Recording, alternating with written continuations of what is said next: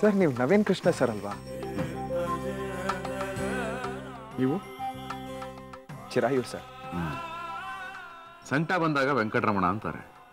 ಆ ವೆಂಕಟರಮಣನು ಕಾಪಾಡಕ್ಕಾಗದೇ ಇರುವಂತ ಸಂಕಟ ಬಂದಿರೋರ ಥರ ಇಲ್ಲೇ ಕೂತಿದ್ದೀರಾ, ಒಳಗಡೆ ಬರಲ್ವಾ? ದೇವ್ರು ನನ್ನನ್ನು ಕಾಪಾಡ್ತಾನೆ ಅನ್ನೋ ನಂಬಿಕೆನೇ ಇಲ್ಲ ಸರ್. ಬರಬಾರ್ದಾಗಿತ್ತು ದೇವಸ್ಥಾನಕ್ಕೆ. ನಂಬಿಕೆ ಇಲ್ಲ ಅಂದರೆ ಜೀವನದಲ್ಲಿ ಯಾವ ಕೆಲಸನೂ ಮಾಡಬಾರ್ದು. ಚಿರಾಯು, ನಿಮ್ಮ ಹೆಸರಲ್ಲೇ ಎಷ್ಟೊಂದು ದಮ್ಮಿದೆ, ಆದರೆ ನಿಮ್ಮಲ್ಲಿ ಆ ದಮ್ ಕಾಣಿಸ್ತಾ ಇಲ್ಲ. ಬದುಕು ಜಟಕ ಬಂಡಿ, ವಿಧಿಯದರ ಸಾಹಿ, ಕುದುರೆ ನೀನವನು ಪೇಳ್ದಂತೆ ಪಯಣಿಗನು, ಮದುವೆಗೂ ಮಸಣಕ್ಕೂ ಹೋಗೆಂದ ಕಡೆಗೋಡು, ಪದಕುಸಿಯ ನೆಲವಿಹುದು ಮಂಕುತಿಮ್ಮ. ಎಷ್ಟು ಚೆನ್ನಾಗಿದೆ ಅಲ್ವಾ DVG ಅವರು ಬರ್ತಿರೋದು. ನಮ್ಮ ಜೀವನನೂ ಹಾಗೆ, ಕೆಲವು ತತ್ವಗಳಿಂದ ಸರಳ ಮಾಡ್ಕೊಳ್ತಾ ಹೋಗ್ಬೇಕು. ರಾತ್ರಿ ಮಲಗಿದ್ದವರು ಬೆಳಗ್ಗೆ ಎದ್ದೇಳ್ತೀವಿ ಅನ್ನೋ ನಂಬಿಕೆಯಲ್ಲೇ ಮಲಗಬೇಕು. ಲೈಫಲ್ಲಿ ಎರಡೇ ಸಿದ್ಧಾಂತ. ನಾವೆದ್ರೆ ನಾವೇ ಸ್ನಾನ ಮಾಡ್ತೀವಿ, ನಾವೆದ್ದೇಳಲಿಲ್ಲ ಅಂದರೆ ಬೇರೆಯವ್ರು ನಮಗೆ ಸ್ನಾನ ಮಾಡಿಸ್ತಾರೆ. ಅಷ್ಟೇ ಜೀವನ. ಆದರೆ ಜೀವನದಲ್ಲಿ ನಂಬಿಕೆ ಅನ್ನೋದಿದೆಯಲ್ಲ, ಅದನ್ನು ಯಾವತ್ತೂ ಕಳ್ಕೋಬಾರ್ದು. ಆಯ್ತು ಸರ್, ಕಳ್ಕೊಳ್ಳಲ್ಲ. ದೇವ್ರಂದ್ರೆ ಏನು ಸರ್? ಒಳ್ಳೆಯವ್ರನ್ನ ಕಾಪಾಡಬೇಕು, ಕೆಟ್ಟವ್ರನ್ನ ಕೆಟ್ಟವ್ರಿಂದಾನು ಒಳ್ಳೆಯವ್ರನ್ನ ದೂರ ಇಡಬೇಕು ಅಲ್ವಾ ಸರ್? ಇಲ್ಲಿಗೆ ಹೊರಟಿದ್ದು ಸರ್ ನಾವು. ಬರ್ತಾ ದಾರಿಲಿ ತೊರಡೆ ಕೊರ್ರೋ ಸಿಕ್ಕರು, ಇರೋ ಬರೋದೆಲ್ಲ ಕಿತ್ಕೊಂಡ್ರು, ಜಗಳ ಆಡದ್ವಿ, ಗುಂಡಾಡ್ಸಿದ್ರು, ನನ್ನ ವೈಫಿ ಅಡ್ಡ ಬಂದು ಡೆತ್ ಬೆಡ್ ಮೇಲಿದ್ದಳು ಸರ್. ಆಪರೇಷನ್ ಆಗಿದೆ ಸರ್, ಇನ್ನೂ ಪ್ರಜ್ಞೆ ಬಂದಿಲ್ಲ.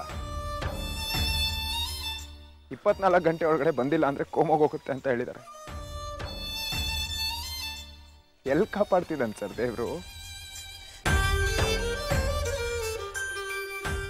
ನಿಮ್ಮ ಪರಿಸ್ಥಿತಿ ನನಗೆ ಅರ್ಥ ಆಗುತ್ತೆ. ಇವಾಗ ನಾನು ಏನೇ ಹೇಳಿದ್ರು ನಿಮ್ಮ ಪರಿಸ್ಥಿತಿನ ಅರ್ಥ ಮಾಡ್ಕೊಳ್ಳದೆ ಸಮಾಧಾನ ಮಾಡೋಕ್ಕೆ ಹೇಳ್ತಾ ಇದ್ದೀನಿ ಅಂತ ನಿಮಗೆ ಅನಿಸುತ್ತೆ. ಬಿಡಿ, ಎಲ್ಲಿಂದ ಬಂದ್ರಿ? ಐ ಮೀನ್, ನೀವು ಎಲ್ಲಿಯವರು? ಇಲ್ಲಿಗೆ ಹೇಗೆ ಬಂದು ಸಿಕ್ಕಾಕೊಂಡ್ರಿ?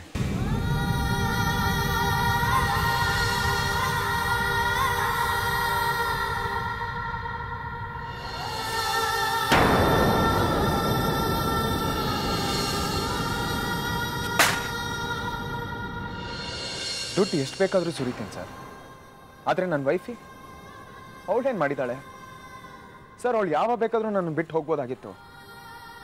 ಪೈಲಟ್ ಆಗೋ ಕನಸು ಸತ್ತೋಯ್ತು ಅಂತ ಆಕಾಶನೇ ತಲೆ ಮೇಲೆ ಬಿದ್ದೋಗಿ ಹಾಕಿ ಕೂತಿದ್ದೆ. ಹುಡುಗ ರೊಮ್ಯಾಂಟಿಕ್ ಅಲ್ಲ, ಬೋರಿಂಗು, ನಾನು ಡಾಕ್ಟರ್ ಆಗಬೇಕು, ಅದೇ ನನಗೆ ಮುಖ್ಯ ಅಂತ ಅವಳು ಹೊಟ್ಟೋಗ್ಬೋದಾಗಿತ್ತು.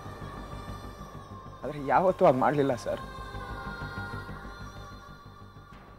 ನನ್ನ ಮುಖದಲ್ಲಿ ಒಂಚೂರು ನಗು ಬರಲಿ ಅಂತ ಅವಳು ಎಷ್ಟು ಒದ್ದಾಡಿದಾಳೆ ಅಂತ ನನಗೆ ಗೊತ್ತು ಸರ್. ಅಂತ ಹುಡುಗಿಗೆ ದೇವ್ರು ಇಂಥ ಸ್ಥಿತಿ ತಂದಿಟ್ಬಿಟ್ನಲ್ಲ ಸರ್. ಏನಾಯ್ತು? ಯಾರೋ ಕಳ್ಳರು ಬಂದರು, ದೋಚ್ಕೊಂಡು ಹೋದ್ರು, ಅಡ್ಡ ಬಂದು ಗುಂಡೇಟ್ ಬಿತ್ತು, ಇಷ್ಟೇ ಅಲ್ಲ, ಇನ್ನೂ ಏನೋ ಇದೆ ಅಂತ ಅನ್ನಿಸ್ತಾ ಇದೆ. ನೋಡಿ, ದೇವಸ್ಥಾನಕ್ಕೆ ಬಂದು ದೇವ್ರ ಹತ್ರ ಮಾತಾಡೋದು ಬಿಟ್ಟು ನಿಮ್ಮ ಹತ್ರ ಮಾತಾಡ್ತಾ ಇದ್ದೀನಿ. ಅದೇನೋ ಗೊತ್ತಿಲ್ಲ, ನಿಮ್ಮನ್ನು ನೋಡಿದ್ರೆ ನನಗೆ ನನ್ನ ಫ್ರೆಂಡ್ ಅನ್ನಿಸ್ತಾ ಇದೆ. ನಿಮಗೆ ತುಂಬ ನೋವಿದೆ ಅಂತ ಅನ್ನಿಸ್ತಾ ಇದೆ. ಆ ನೋವನ್ನು ಹಂಚ್ಕೋಬೇಕು ಅಂತ ಕೂಡ ಅನ್ನಿಸ್ತಾ ಇದೆ. ನೋಡಿ, ಆ್ಯಸ್ ಎ ಫ್ರೆಂಡ್ ನನ್ನ ಕೈಲಾದ ಸಹಾಯ ನಾನು ಮಾಡ್ತೀನಿ. ಏನಾಯಿತು ಅಂತ ಹೇಳಿ. Thank you sir. ಯಾವುದೋ ಊರಲ್ಲಿ ನೀವು ಸಿಕ್ಕಿದ್ದೀರಾ, ಫ್ರೆಂಡ್ ಅಂತ ಹೇಳ್ತಾ ಇದ್ದೀರಾ, ಹೇಳ್ದೇ ಇರ್ತೀರಾ ಸರ್. ನಮ್ಮದೊಂದು ಚಿಕ್ಕ ಕುಟುಂಬ ಸರ್. ಅಪ್ಪ ಅಮ್ಮ, ನಾನು. ಅಮ್ಮಂಗೆ ನಾನು ಪೈಲಟ್ ಆಗಬೇಕು ಅನ್ನೋ ಆಸೆ.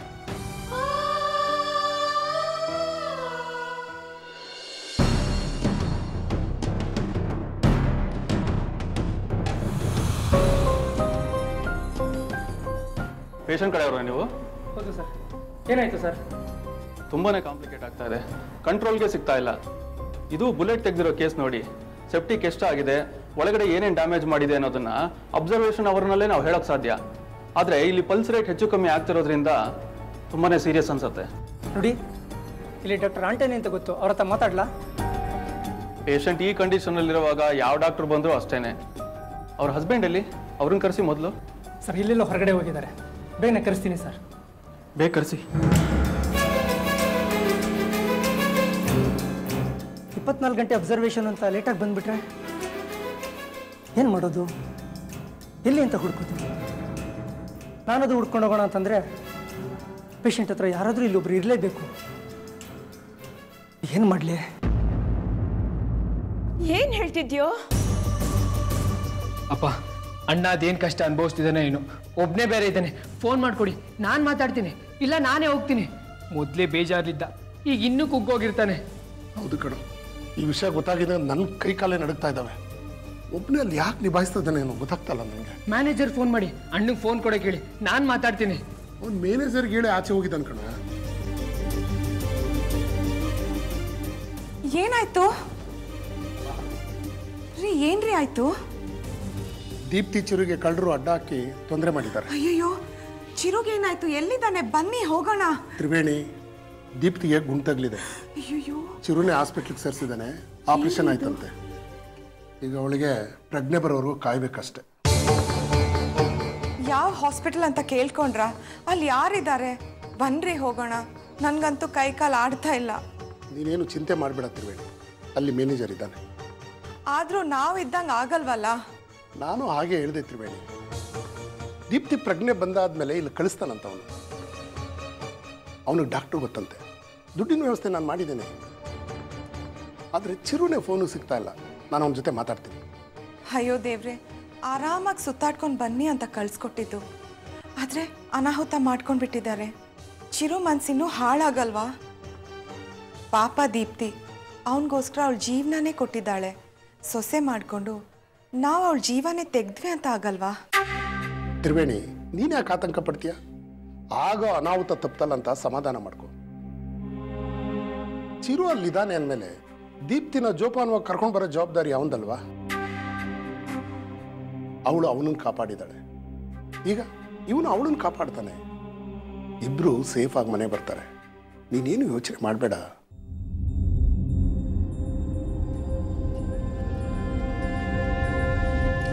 ಅವಳ ಅಮ್ಮನಿಗೆ ವಿಷಯ ಹೇಗೆ ಹೇಳೋದು? ಮೊದಲೇ ತುಂಬಾ ಹೆದರ್ಕೊಂಡಿದ್ದಾಳೆ.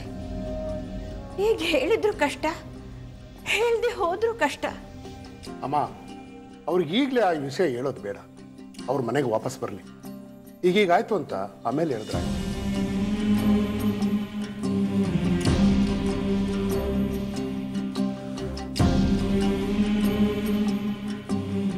ಮಗನಿಗೆ ಕಷ್ಟಗಳ ಮೇಲೆ ಕಷ್ಟ ಬರ್ತಾ ಇದ್ದಾವೆ. ದೇವ್ರ ನನ್ನ ದಾರಿನ ಸರಾಗ ಮಾಡ್ತಿದ್ದಾನೆ. ಅಯ್ಯೋ ದೇವ್ರೆ, ದೃಷ್ಟಿ ಸಾಯಬಾರ್ದು. ಅವಳು ಬದುಕಬೇಕು. ಅವಳಿದ್ರೇನೆ ನನ್ನ ಮೊಮ್ಮಗ ನನ್ನ ಕೈಗೆ ಸಿಗೋದು. ಮೊದಲೇ ಕಣ್ ಕಳ್ಕೊಳ್ಳೋ ಜೀವ ಒಂದೊಂದಾಗಿ ಮನೇಲಿ ಕಳ್ಕೊತಾ ಇರಬೇಕು. Wow, what A beautiful dream. ನಿಮ್ಮ ಕನಸು ತುಂಬಾ ಸುಂದರವಾಗಿದೆ. ಯಾವಾಗಲೂ ಆಕಾಶದಲ್ಲಿ ಹಾರಾಡ್ತಾ ಇರೋದು. ಕನ್ಸಷ್ಟೇ ಸರ್, ನನ್ಸಾಗ್ಲಿಲ್ಲ. ಚಿರೋರೆ, ನೀವು ಹಾಗೆ ಅನ್ಕೊಂಡಿದ್ದೀರಾ, ಆದರೆ ನಿಮ್ಮ ಕನಸನ್ನ ನೀವು ಈಗಾಗಲೇ ನನಸು ಮಾಡ್ಕೊಂಡ್ಬಿಟ್ಟಿದ್ದೀರಾ. ಎಲ್ಲಿ ಸರ್? ಗಾಳಿಪಟ, ವಿಮಾನ, ಆಟ ಆಡೋದು, ಅದನ್ನು ಮಾತ್ರ ಆಡಿಸಿದೆ ಸರ್ ಈ ಕೈಗಳು. ಕಾಕ್ಪಿಟಲ್ಲಿ ಕೂತಿಲ್ಲ, ಜನರನ್ನ ಸೇಫಾಗಿ ಕರ್ಕೊಂಡೋಗಿ ಲ್ಯಾಂಡ್ ಮಾಡಲಿಲ್ಲ. ಇವೆಲ್ಲ ಯಾವುದೂ ಆಗಲಿಲ್ಲ ಸರ್. ನೀವು ತಪ್ಪಾಗಿ ತಿಳ್ಕೊಂಡಿದ್ದೀರಾ. ನೀವು ಕನಸು ಕಾಣೋದಕ್ಕೆ ಶುರು ಮಾಡಿದ್ರಿ ಗೊತ್ತಾ, ಆವಾಗಲೇ ನೀವು ಈಗ ಹೇಳಿದ್ರಲ್ಲ, ಆ ಎಲ್ಲ ವಿಚಾರಗಳನ್ನು ನೀವು ನನಸು ಮಾಡ್ಕೊಳ್ತಾ ಬರ್ತಾ ಇದ್ದೀರ. ಏನಂದರೆ ನಿಮ್ಗೆ ಯಾವುದೋ ಒಂದು ಸಮಸ್ಯೆ ಇದೆ. ಆ ಸಮಸ್ಯೆಯಿಂದಾಗಿ ನಿಮ್ಮ ಮನೆಯವ್ರಿಗಾಗಲಿ ನನಗಾಗಲಿ ಅದು ಕಾಣಿಸ್ತಾ ಇಲ್ಲ. ನೋಡಿ ಚಿರು, ಒಬ್ಬ ನಟ ತಾನೊಬ್ಬ ದೊಡ್ಡ ನಟ ಆಗಬೇಕು ಅಂತ ಆಸೆ ಇಟ್ಕೊಂಡಿರ್ತಾನೆ. ಬೇರೆ ಬೇರೆ ಥರ ವೇಷಗಳು ಹಾಕೋತಾ ಇರ್ತಾನೆ. ಬೇರೆ ಬೇರೆ ಥರ ಪಾತ್ರಗಳಲ್ಲಿ ತಾನು ಮಾಡ್ತಾ ಇದ್ದೀನಿ ಅಂತ ಅನ್ಕೋತಾ ಇರ್ತಾನೆ. ಅವ್ರ ಫ್ರೆಂಡ್ಸ್ ಮುಂದೆ, ಅವ್ರ ಫ್ಯಾಮಿಲಿ ಮುಂದೆ, ಸಿಕ್ಕಿದವ್ರ ಮುಂದೆ ಎಲ್ಲ ಆ್ಯಕ್ಟಿಂಗ್ ಮಾಡ್ತಾ ಇರ್ತಾನೆ. ಅವ್ರು ನೋಡಿದವರೆಲ್ಲ ಚಪ್ಪಾಳೆ ತಟ್ತಾ ಇರ್ತಾರೆ. ಅದರಿಂದ ಅವನು ಸಿಕ್ಕಾಪಟ್ಟೆ ಖುಷಿ ಆಗ್ತಾರೆ.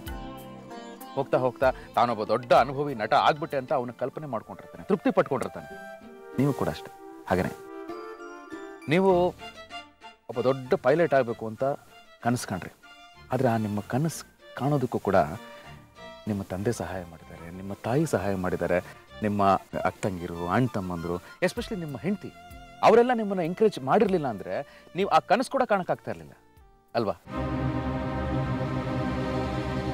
ನೋಡಿ ಚಿರು, ಅವರೆಲ್ಲ ನಿಂತು ನಿಮ್ಮ ಕನಸನ್ನು ಬೆಳೆಯೋ ಹಾಗೆ ಮಾಡಿದ್ದಾರೆ ಅಂದರೆ ನಿಮ್ಮ ಯಶಸ್ಸನ್ನು ಅವರು ಊಹೆ ಮಾಡ್ಕೊಂಡಿದ್ದಾರೆ ಅಂತಲೇ ಅರ್ಥ. ಹೀಗಿರುವಾಗ ನೀವೇನೇನು ಅಂದ್ಕೊಂಡ್ರೋ ಅದೆಲ್ಲ ಆದ ಹಾಗೆ ತಾನೆ. ಇನ್ನೇನಿದ್ರು ಜನಗಳಿಗಷ್ಟೇ ನೀವೊಬ್ಬ ಪೈಲಟ್ ಆಗಬೇಕಾಗಿರೋದು. ಅದು ಆದರೆ ಮಾತ್ರ ನೀವು ಯಶಸ್ವಿ ಆದರೆ ಅಂತ ಅನ್ಕೋಬೇಡಿ. ಕನಸು ತುಂಬ ದೊಡ್ಡದು. ಕನಸು ಈಡೇರಿದ ತಕ್ಷಣ ಸಂತೋಷ ಆಗ್ಬಿಡುತ್ತೆ ಅಂತ ನಾವು ಅನ್ಕೊಳಕ್ಕಾಗಲ್ಲ. ಈಗ ನೋಡಿ, ನಾನೊಬ್ಬ ನಟ, ಒಬ್ಬ ದೊಡ್ಡ ನಟ, ಸಾವಿರಾರು ಅಭಿಮಾನಿಗಳು, ಕೋಟ್ಯಾಂತರ ರೂಪಾಯಿ ದುಡ್ಡು, ಹೋದ ಕಡೆ ಎಲ್ಲ ಮುತ್ಕೊಳ್ಳುವಂಥ ಜನ, ಇವಿಷ್ಟೇ ಇದ್ರೆ ಒಬ್ಬ ನಟನ ಸಾರ್ಥಕತೆ ಅಲ್ಲ. ಇದಕ್ಕೂ ಮೀರಿ ಇನ್ನೇನೋ ಇದೆ. ಅದೇ ಥರ ನೀವು ಅಷ್ಟೇ ವಿಮಾನ ಹಾರಿಸೋದಷ್ಟೇ ನಿಮ್ಮ ಯಶಸ್ಸು ಅಂತ ಅನ್ಕೋಬೇಡಿ.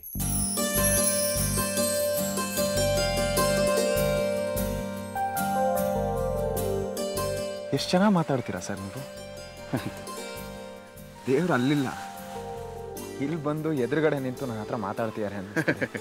ನೀವು ಸರಿ, ತುಂಬ ದೊಡ್ಡ ದೊಡ್ಡ ಮಾತುಗಳೆಲ್ಲ ಹೇಳ್ತಾ ಇದ್ದೀರ. ಈಗ ನಿಮ್ಗೆ ಅನ್ನಿಸ್ತಾ ಇಲ್ವಾ ಚಿರು, ನಿಮ್ಮ ಕನಸನ್ನು ಹುಡುಕೊಂಡು ಆ ಒಂದು ವೇಗದಲ್ಲಿ ನಿಮ್ಮ ಕಣ್ಣೆದುರಿಗಿದ್ದ ಸಣ್ಣ ಸಣ್ಣ ಸಂತೋಷಗಳನ್ನ ನೀವು ಬಿಟ್ಬಿಟ್ರಿ ಅಂತ? ಇದನ್ನು ದೇವರು ನಿಮಗೆ ಯಾಕೆ ಒಂದು ಟಾಸ್ಕ್ ಅಂತ ಕೊಟ್ಟಿರಬಾರ್ದು? ಅಂದರೆ ನಿಮ್ಮ ಹೆಂಡತಿ ಅಗತ್ಯ ನಿಮಗೆ ಎಷ್ಟಿದೆ ಅಂತ ನಿಮಗೆ ಮನವರಿಕೆ ಮಾಡ್ಕೊಳ್ಳೋದಕ್ಕೆ ಈ ಪರೀಕ್ಷೆ ಯಾಕೆ ಕೊಟ್ಟಿರಬಾರ್ದು? ಚಿರು, ನಾವು ಏನನ್ನ ಪ್ರೀತಿಸ್ತೀವಿ, ಯಾರನ್ನ ಪ್ರೀತಿಸ್ತೀವಿ ಅದು ಮುಖ್ಯ ಅಲ್ಲ. ಆದರೆ ನಮ್ಮನ್ನ ಯಾರು ಪ್ರೀತಿಸ್ತಾರೆ ಅವ್ರ ಸಂತೋಷ ತುಂಬ ಮುಖ್ಯ. ನೋಡಿ ಚಿರು, ಈಗ ದೇವರು ನಿಮ್ಮ ಮುಂದೆ ಬಂದು ನಿಂತು ಒಂದು ದೊಡ್ಡ ಪರೀಕ್ಷೆ ಇಟ್ಟಿದ್ದಾನೆ. ಏನು ಪರೀಕ್ಷೆ ಗೊತ್ತಾ? ಹಾಸ್ಪಿಟ್ಲಲ್ಲಿ ಮಲಗಿರುವಂಥ ನಿಮ್ಮ ಹೆಂಡತಿಯನ್ನ ಉಳಿಸ್ಕೊಳ್ಳುವಂಥದ್ದು. ಅವರು ತಮ್ಮ ಆಸೆಗಳನ್ನ, ತಮ್ಮ ಕನಸುಗಳನ್ನ, ತಮ್ಮ ಆಕಾಂಕ್ಷೆಗಳನ್ನ ಎಲ್ಲವನ್ನು ಗಿರಿವಿಟ್ಟು ನಿಮಗೋಸ್ಕರ ಬದುಕ್ತಾ ಇದ್ದಾರೆ. ಈಗ ನೀವು ಅದನ್ನು ಬಿಡಿಸ್ಕೊಂಡು ವಾಪಸ್ ಕೊಡುವಂಥ ಸಮಯ. ಅದು ಸುಮ್ಮನೆ ವಾಪಸ್ ಕೊಡಬಾರ್ದು. ನೀವು ಅವರು ಕೊಟ್ಟದಕ್ಕಿಂತ ಜಾಸ್ತಿ, ಅಂದರೆ 100 ಪಟ್ಟು ಬಡ್ಡಿ ಸೇರಿಸಿ ಅವ್ರ ಪ್ರೀತಿನ ಅವ್ರಿಗೆ ವಾಪಸ್ ಕೊಡೋದು. ನೀವು ಹಾಗೆ ಕೊಟ್ಟಾಗ ಅವ್ರ ಮುಖದಲ್ಲಿ ಕಾಣಿಸುತ್ತಲ್ಲ ಸಂತೋಷ, ತುಂಬ ದೊಡ್ಡದು.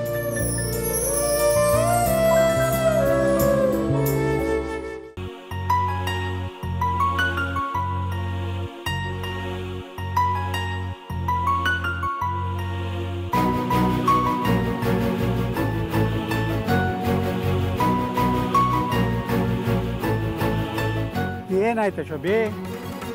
ಬಾವಿಗೆ ಬಿಂದಿಗೆ ಬಿಟ್ಬಿಟ್ಟು ಹಿಂಗೆ ನಿಂತಿದೆಯಲ್ಲ, ಯಾವುದ್ರ ಪರಿವೇನೂ ಇಲ್ದಂಗೆ. ಯಾವ ಲೋಕದಲ್ಲಿದೆಯಾ? ಬಾ ಈ ಲೋಕಕ್ಕೆ. ಏನ 2 ದಿವಸದಿಂದ ನಿನ್ನ ಮುಖ ನೋಡೋಕ್ಕಾಗ್ತಿಲ್ಲ ಕಣ. ಏನು ಮಾಡೋಕ್ಕಾಗತ್ತೆ? ಹೆಣ್ಮಕ್ಳು ಬೆಳೆಯೋವರೆಗೂ ಅಪ್ಪ ಅಮ್ಮನ ಆಸರೆ, ಬೆಳೆದ ಮೇಲೆ ಗಂಡನ ಆಸರೆ, ಅವರ ಅಪ್ಪ ಅಮ್ಮನ ಆಸರೆ. ಹಾಗಲ್ಲ ರೀ, ಮಗಳಾಗಲಿ ಅಳಿಯ ಆಗಲಿ ಒಂದು ಫೋನು ಮಾಡಲೇ ಇಲ್ವಲ್ಲ. ಅದಕ್ಕೆ ಮುಖ ಸಿಂಡರಿಸ್ಕೊಂಡಿದೀಯಾ? ಅರ್ಥ ಮಾಡ್ಕೊಳ್ಳಿ. ಹನಿಮೂನ್ಗೆ ಹೋಗಿರೋದವರು 4 ದಿವಸ ಖುಷಿಯಾಗಿದ್ದು ಬರಲಿ ಬಿಡು. ಏನೋ ನಾನೇನು ಬೇಡ ಅಂತೀನ, ಆದರೆ ಬರೀ ಅಪಶಕುನ್ಗಳೇ ಆಗ್ತಿದೆ ಅಲ್ಲ ರೀ.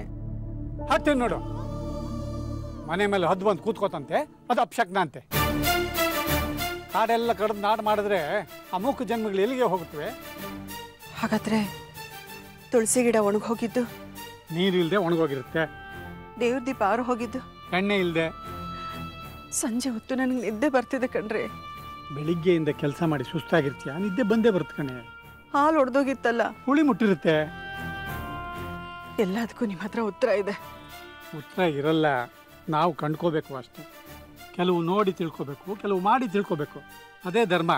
ಪ್ರಶ್ನೆಗಳನ್ನಲ್ಲೇ ಸಾಯಬಾರ್ದು ಕಣೆ. ಸರಿ, ನಿಮ್ಮ ದಾರಿಗೆ ಬರ್ತೀನಿ. ಈಗ ಇಲ್ಲೆಲ್ಲ ಆಗ್ತಿರೋದು ನನ್ನ ಪ್ರಶ್ನೆ. ಅಲ್ಲೇ ಏನಾಗ್ತಿದೆ ಅನ್ನೋದಕ್ಕೆ ಉತ್ತರ ಕೊಡಿ. ಯಾರ್ದು? ತ್ರಿವೇಣಿ ಕೊಡಿ, ನಾನು ಮಾತಾಡ್ತೀನಿ. ಸರಿ, ನೀನು ಮಾತಾಡು, ನಾನು ನೀರು ಒಳಗಿಟ್ಟು ಬರ್ತೀನಿ. ಹೇಳಿ ತ್ರಿವೇಣಿ ಅವರೇ. ಏನ ಶೋಭಾ ಏನಾಯ್ತೆ ಶೋಭಾ ಹಲೋ ಹಲೋ, ಏನಾಯ್ತು ಸ್ವಲ್ಪ ಸುಧಾರಿಸ್ಕೊಳ್ಳಿ. ದೇವ್ರ ದಯೆ ಏನೂ ಆಗಿಲ್ಲ. ದೀಪ್ತಿ ಗುಂಡ್ ಬಿದ್ದಿದ್ಯಂತೆ. ಆಸ್ಪತ್ರೆಗೆ ಸೇರಿಸಿದ್ದಾರೆ. ಆಪರೇಷನ್ ಮಾಡಿದಾರಂತೆ, ಆದರೆ ಪ್ರಜ್ಞೆ ಏನೂ ಬಂದಿಲ್ವಂತೆ. ನೀವು ಗಾಬರಿ ಪಡಬೇಡಿ, ಏನೂ ಆಗಿರಲ್ಲ. ಹುಷಾರಾಗಿ ಮನೆಗೆ ಬರ್ತಾರೆ. ಅಯ್ಯೋ, ನನ್ನ ಮಗಳಿಗೆ ಯಾರು ಶತ್ರುಗಳು? ಯಾರು ಮಾಡಿದ್ರು ಅವಳಿಗೆ?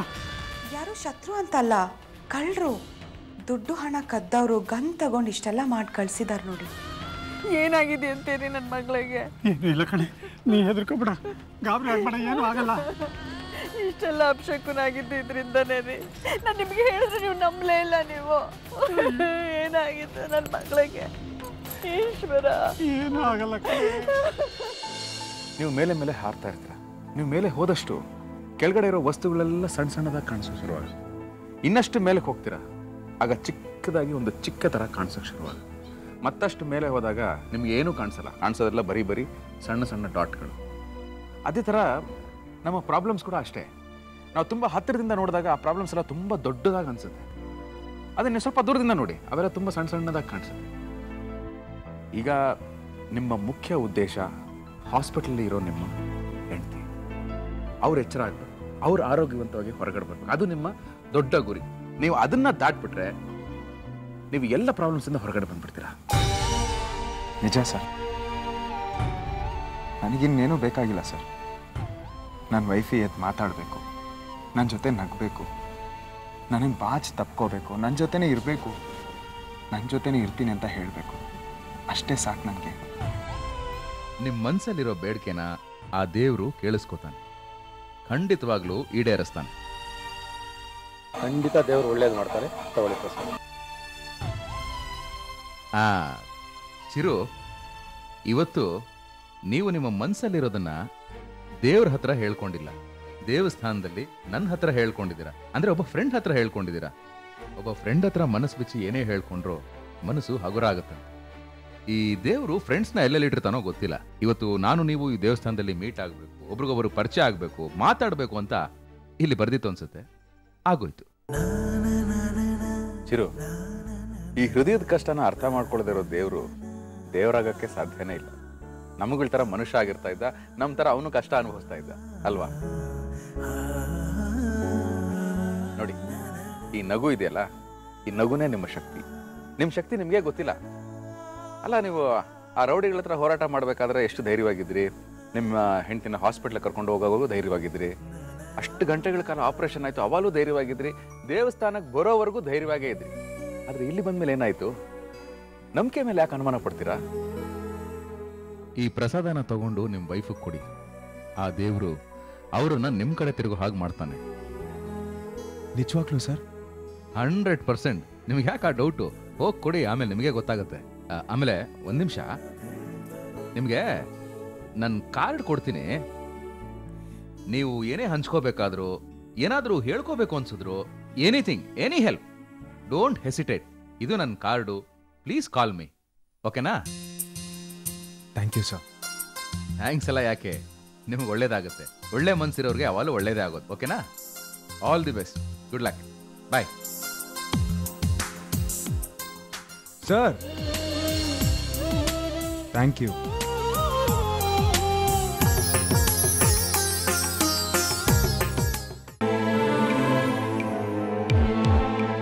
Sir, ಎಲ್ಲೋಗಿದ್ದೀರಿ sir? ಯಾಕೆ ಸರ್, ಏನಾಯಿತು? ಎಚ್ಚರ ಅಲ್ಲ, ನಾನು ಇಲ್ಲಿದ್ದೀನಿ ಅಂತ ಕೇಳಿಲ್ಲ? ಇಲ್ಲ ಸರ್, ಎಚ್ಚರ ಆಗೋದಿಲ್ಲ. ಹಸ್ಬೆಂಡ್ನ ಕರೆಸ್ಬಿಡಿ ಅಂತ ಹೇಳಿದ್ದಾರೆ. ಏನು ಹೇಳ್ತಾ ಇದ್ದೀರಾ ಸರ್? 24 hours ಅಬ್ಸರ್ವೇಷನ್ ಪೀರಿಯಡಲ್ಲಿ ಇಡಬೇಕು ಅಂತ ಹೇಳಿದ್ರು, ಕಾಯಬೇಕು ಅಂತ ಹೇಳ್ತಿದ್ರಲ್ಲ? ಹೌದು ಸರ್, ಆದರೆ ನೀವು ಹೊರಗಡೆ ಹೋದಾಗ ಅದೇನೋ ಪಲ್ಸ್ ರೇಟು ಆರ್ಟ್ಬಿಟೆಲ್ಲ ವೇರಿಯೇಷನ್ ಆಯ್ತಂತೆ. ಏನೂ ಮಾಡೋಕ್ಕಾಗಲ್ಲ, ಅವ್ರ ಹಸ್ಬೆಂಡ್ನ ಕರೆಸ್ಬಿಡಿ ಅಂತ ಹೇಳಿದ್ರು ಡಾಕ್ಟ್ರು.